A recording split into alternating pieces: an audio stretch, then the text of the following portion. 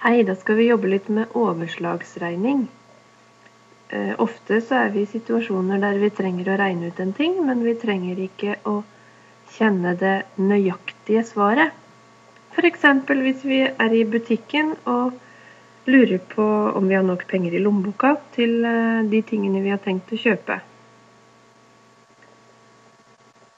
Når vi bruker overslagsregning, så kan vi følge noen regler.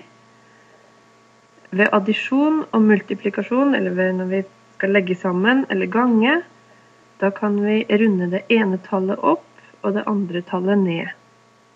Da vil vi få et mer nøyaktig svar enn hvis vi runder begge tallene opp eller begge tallene ned.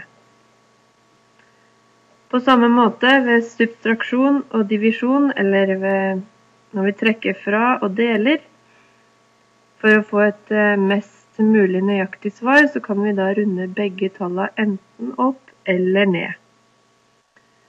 Men disse reglene må brukes med omhu.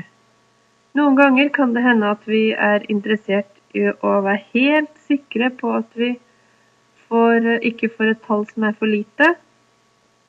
Og da kan det for eksempel være lurt å runde alle tallene opp. Vi skal se på et enkelt eksempel her. Vi kan tenke oss at vi er i butikken og skal handle mat, og vi har 100 kroner i lommeboka. Og i handlekurven så har vi et brød til 13,90, 3 liter melk til 11,90 per stykke, en hvitost til 44,50 og en liten sjokolade til 4,90. Og så er spørsmålet, har vi nok penger? Er de 100 kronene nok?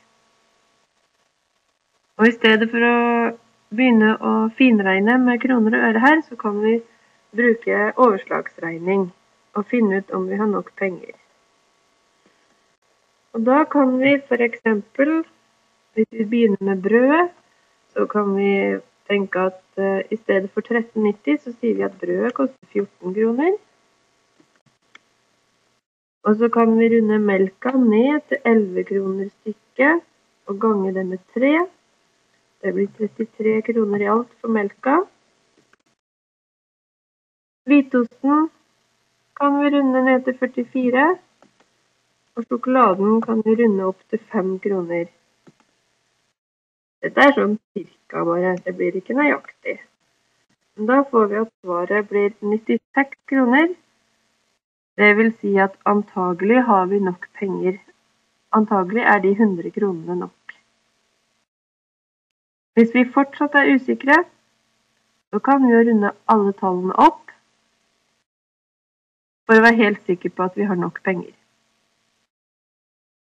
Dette var et enkelt eksempel på overslagsregning, og en regnemetode som er grei å bruke i hverdagen. Lykke til med oppgavene!